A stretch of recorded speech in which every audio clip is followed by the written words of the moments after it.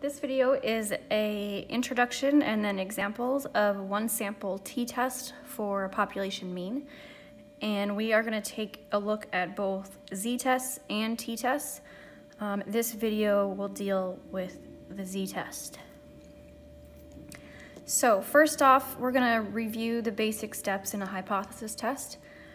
We already saw those for a population proportion, and now we're going to look at the same basic structure, but with a few differences for a test for a mean. So first thing we're going to do is state our significance level alpha. So just like last time, that's typically going to be either 0.01, 0.05, or 0.10. And the next thing we're going to do is state our null and alternative hypotheses.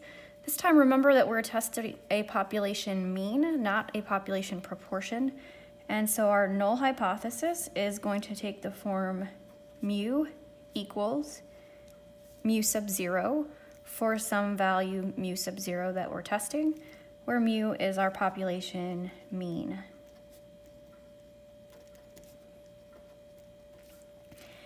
And then we are going to choose between our three alternative hypotheses.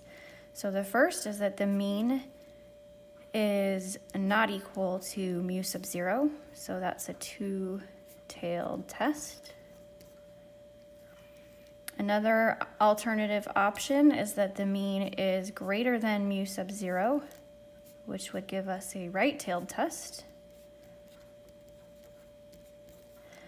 And then our third option for the alternative is that the mean is less than mu sub 0, which would be a left-tailed test. Okay, the third step is to calculate our test statistic, just like it was for testing a population proportion. This time though, there are two different test statistics depending on whether or not we know sigma, which is the population standard deviation. So if sigma, the population standard deviation, is known, we're going to use a z test statistic. This is the case that we're going to start with in this example on the next page.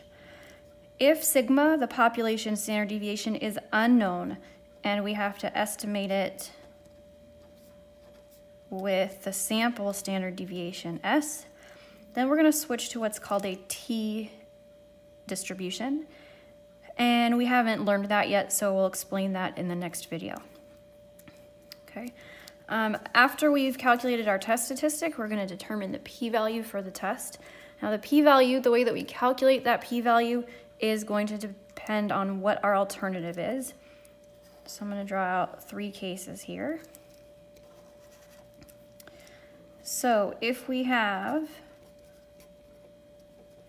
a right-tailed test, so our alternative is that mu is greater than mu sub 0,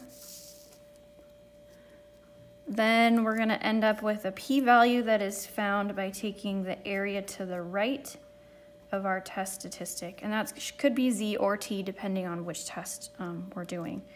So there's our p-value.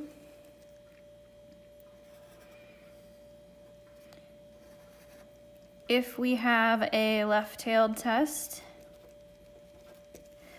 then the p-value is going to be found by taking the area to the left of our test statistic.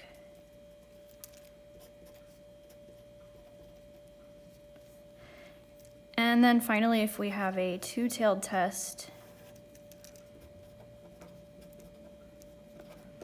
for our alternative, that means that whether we have a positive or negative value of our test statistic, we're going to find the area that is more extreme than that test statistic on both sides. So again, these areas are equal because this is a standard normal distribution, symmetric about 0. And so you can find the area in one tail and multiply it by 2 or add the two areas together. But the p-value is going to be the sum of those shaded areas. Okay. Step 5, we're going to compare our p-value to that significance level alpha from step 1. Step 6, we're using the same decision criterion. So if our p-value is less than or equal to alpha, we reject the null and conclude the alternative.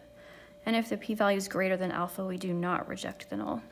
So at this point, we're going to go ahead to the next page and look at the last step and then at an example. So step 7 is to write our conclusion. We're going to start by stating the significance level. So at the, whatever alpha is equal to, right, at the blank % significance level, the data either provides or does not provide sufficient evidence to reject the null and conclude the alternative. Okay. So going into our example, I want to make clear here that anytime we're doing a test for a population mean, our first step is to ask ourselves if we know the population standard deviation sigma. If we do, then we're going to use the z-test, which is like the following example. If we do not, that's where we would have to use a t-test instead. Okay, so step 1 here. If we read through the problem, it says researchers studied body temperatures of healthy humans in an effort to determine if the mean body temperature differs from 98.6 degrees. In a study, a sample of 93 healthy humans had a mean temperature of 98.1 degrees. Assume that sigma is 0.63 degrees and use a 1% significance level. So because we are given sigma, we're using the z-test. Step 1 is to find alpha, and we are given here alpha is 0.01. Step 2 is to state our hypotheses. So the null hypothesis is going to be that the population mean body temperature is 98.6 degrees. That's no change or no difference from what's expected. And the alternative here, it just asks differs, and so the alternative is going to be that the mean is not equal to 98.6. Okay. So this is a two-tailed test. And our third step is to calculate the test statistic. So for that test statistic, we're going to take our sample mean. We were told that in our sample of 93 humans, the mean temperature was 98.1. And we're going to subtract mu sub 0, that's the value we're testing against in the null hypothesis, that's 98.6. And we're going to divide by sigma over the square root of the sample size, which was 93. And that's going to give you a test statistic value of negative 7.65. Step 4 is we've got here our normal distribution, our standard normal distribution. We're way down here at negative 7.65. And we want the area down there as well as the area above positive 7.65. And that's because this was a two-tailed test. And so we need the sum of those two areas. That is essentially, if you look it up, 0. And I'll use approximately 0. Steps 5 and 6, we're comparing our p-value to alpha. And remember, the rule is if the p-value is less than or equal to alpha, we reject that null. And in this case, our p-value is approximately 0, which is definitely less than 0.01. And so we are going to reject the null. And so finally, our last step here is to summarize, and we'll say at the 1% significance level, the data provides sufficient evidence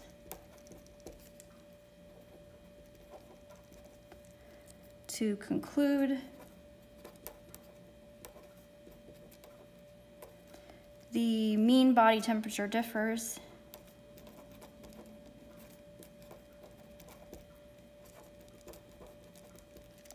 from 98.6 degrees.